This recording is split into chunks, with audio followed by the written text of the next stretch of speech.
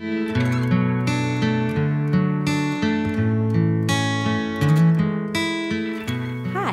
I'm Vibhuti Ansar, and I'm a family physician. I'm originally from the San Francisco Bay Area, but moved to Columbus 13 years ago, specifically to join the wonderful residency program we have here and to become the best possible family doc I could be. So what does being a family doc mean to me? In all honesty, there is no other specialty like it. I get to take care of generations of families all at the same time. I see grandparents, I see parents, I see children. I take care of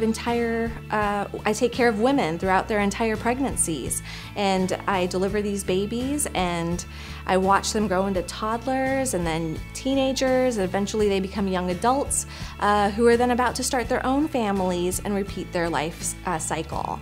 And in all honesty, there's no other field of medicine like that. You can't do that anywhere else.